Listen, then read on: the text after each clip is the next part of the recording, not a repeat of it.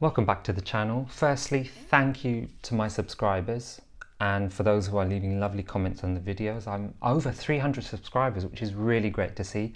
If you haven't, please consider clicking that subscribe button. It would really help the channel grow.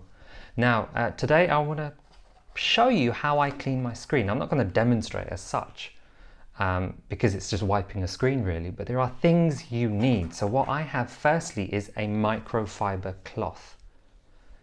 Okay, one of these. And the reason why you use a microfiber cloth, as silly as it sounds, is because it's nice and soft and it doesn't scratch your screen. Okay, firstly I should mention when you're actually wiping your screen, you need to do it with the screen off. And the reason is because the display's filled up and it's heated at the moment. If you press it, you will damage it. So you need to shut down your MacBook and then proceed to wiping it. In terms of actual water, because this is just a dry wipe, this might get off dust, a few smudges, but if you want water, now I've actually got spectacle and lens wipes because I have glasses, so I get one of these out and they're just in little packs. I rip them and a little wet wipe comes out. I wipe it first, and sometimes because of these they actually dry by themselves. You can wipe over it then afterwards, but if you check on Amazon, there's tons of TV screen cleaners. They're really good, but I have a slight issue with them because they're spraying.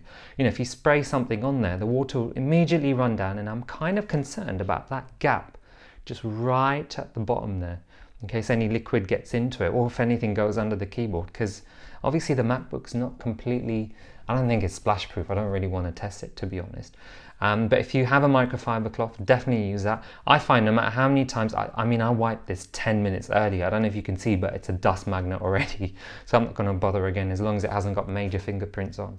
But I just thought I'd advise you on that. Let us know how you clean your MacBook screens, if you clean your MacBook screens.